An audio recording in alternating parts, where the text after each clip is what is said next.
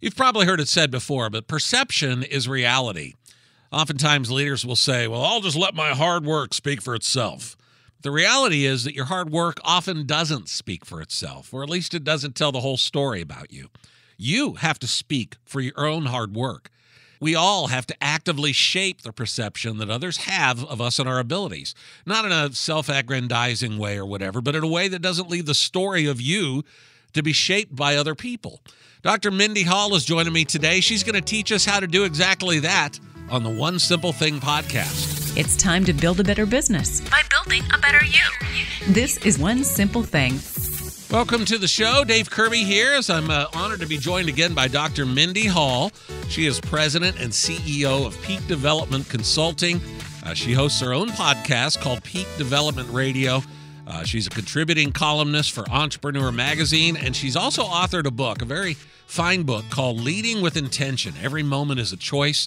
I love the idea that every moment of every day, every interaction, every meeting, every time we deal with somebody is a chance. It's a choice for us to present ourselves in a way that gains other people's respect and shows us as a leader. And if we live more intentionally, take advantage of those opportunities, what a difference it can make in the long run. So I'm really excited to get into today's show. Dr. Mindy Hall, thank you for joining me here on the One Simple Thing podcast. Dave, thanks for having me. We are talking about your book, which is called Leading with Intention. Every moment is a choice. And before we get into kind of what we're going to talk about today, can we just kind of recap the importance of intentionality in our leadership? Because I think it's probably one of the things that most of us have never even really thought about. I think the way that I would basically encapsulate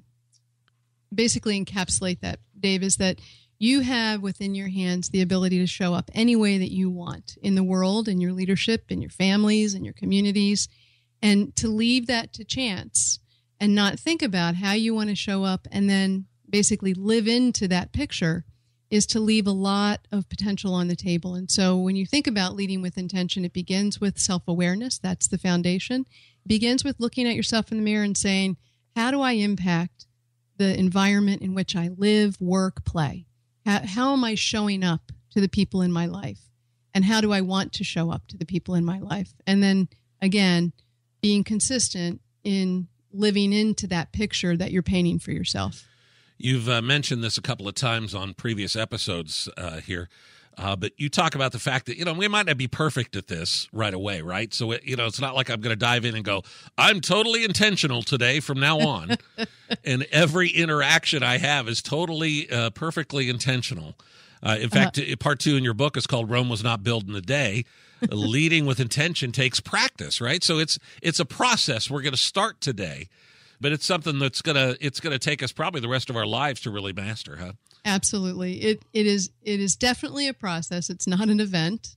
It's not a program. It's not a 10 steps. It's not a training, device. It is a decision.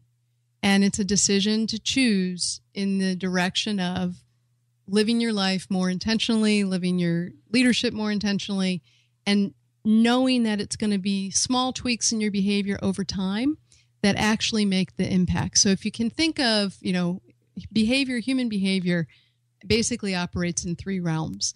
If you can think of it in concentric circles, and this model is in the book as well, and the innermost circle is awareness. So that's the cognitive piece. That's the, hey, I want to show up more intentionally in my leadership. You think that thought. The next outer ring around awareness is integration. And that's simply taking the cognitive thought to behavior and saying, okay, if I want to show up more aware in my leadership, here are 2 things I'm going to do, or 1 thing I'm going to do from, here on out for the rest of the month.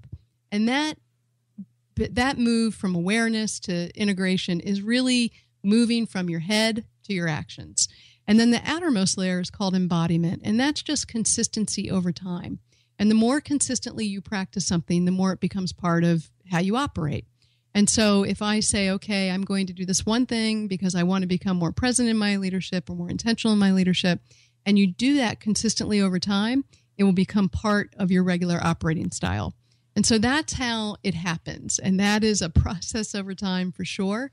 And people toggle back and forth. The biggest toggle is between awareness and integration, where we know what we want to do, we try to do it, and then, we get under pressure and we go back to kind of our same old and say, oh, I didn't want to do that. And so, but that's a normal process. That's a normal process of learning a new behavior.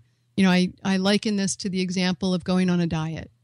I'm forever wanting to lose 10 pounds, right? I know to lose 10 pounds, I need to eat less calories and exercise more. Intellectually, I get that, right?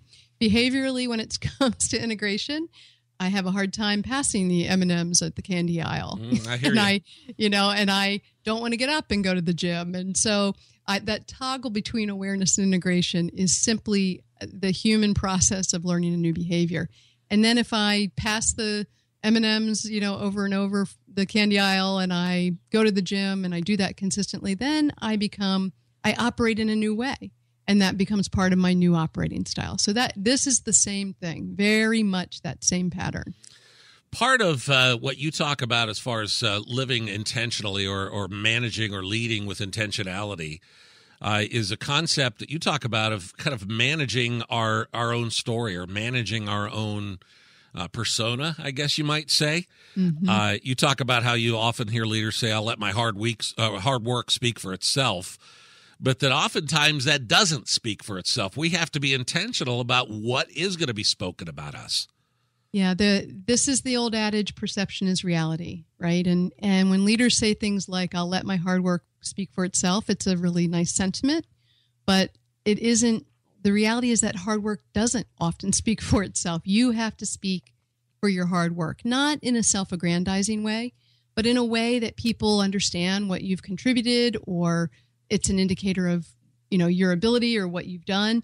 And I think that what happens is sometimes we don't manage the story of ourselves in an organization. Perfect example. It's a example in the book. There was a gentleman that I worked with. He wanted to go on a expat assignment, but he didn't tell anybody that. He had 3 children.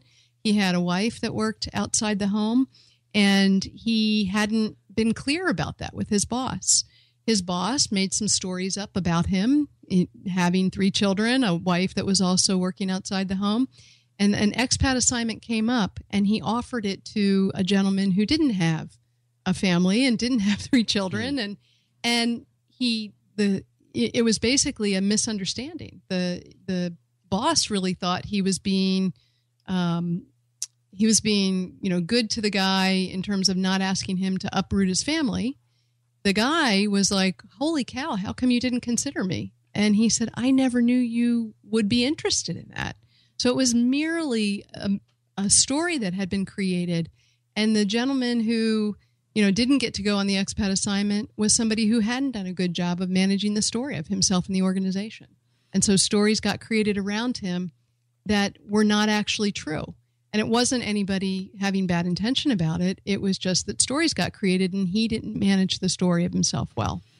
So the lesson here is that probably for all of us, stories are going to be created, right? Because that's the way we interact with each other, right? We make assumptions about other people. We can't, it's hard to do otherwise because you can't sit down and have a heart-to-heart conversation about every little thing in our lives. So we tend to generalize and kind of put people in categories, et cetera. Mm-hmm. If that's going to happen, then we have to do what we can to make sure the stories that people are telling about us are accurate. That's right. Right. How do we do that? So there's another tool in the book called the Rule of 3. And essentially this is determine 3 messages about yourself you'd like others to know. So these are all the tools in the book, Dave, are intended to be very simple, right? And lots of things that you can immediately apply. So first, determine the 3 messages about yourself you'd like others to know, and then identify 3 people you want to know those messages. And then identify 3 actions you'll take to make that possible. So it's a rule of 3. 3 messages you want about yourself, 3 people you want to know those messages, and 3 actions you'll take to make that possible. Can you give me maybe a quick example of the kinds of messages that we might tell about ourselves? Well, let's take the example of the expat opportunity. So 3 messages that he might have said was, I'd really be interested in working outside of the United States at some point. I have a family that's mobile. My kids are not in school yet at an age that, I'm worried about taking them out of school. And I'd like to be considered for those opportunities. Those would be 3 messages. Mm-hmm. And then you find the people in leadership that you feel like need to know those messages. Exactly. Could be his boss, could be somebody in HR, could be a mentor. And then he figures out what are 3 actions he'll take to make that possible. Could, bring it up in his performance review with his boss, might have coffee with somebody from HR. And a bit, again, it's that intentionality of managing that story for yourself so that you're not relying on stories that get made up around you. Because to your point, there absolutely will be stories that get created. And again, not out of bad intention place, but because we live in a shorthand, right? Which is we create assumptions because it helps us kind of get through our day quickly. And we can't sit down and talk about everything to the nth degree. So that I think is an example that would show that tool in action. Wonderful advice. I love that. And I know people could find that rule of 3 in your book. It's called Leading with Intention. Every moment is a choice. We'll tell you information about how you can find that book here in just a moment. Mindy, again, thank you for being with me. I'm looking forward to next time. Dave, thanks so much. You can pick up Dr. Hall's book. It's called Leading with Intention. Every moment is a choice. There's a banner ad on the right-hand side of the page when you go to onesimplething.online.com.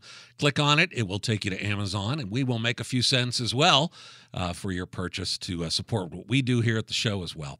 I love Mindy's subject matter today because I think, in my own life, I've thought of it as being very kind of self-promoting, to be controlling what other people think of me. It just almost seems, people climbing all over everybody and, trying to work the system or whatever. But that's not the case at all. And I think Mindy brought it to home, I think, in a really powerful and profound way today, that people make assumptions based on a few interactions or a few experiences. It's how we get through our day. We can't sit down and give deep thought to every little interaction that takes place. So we have to manage how people interact with us. We have to manage what people's thoughts are as they come away from us, and that takes some intentionality. So commit yourself to that today.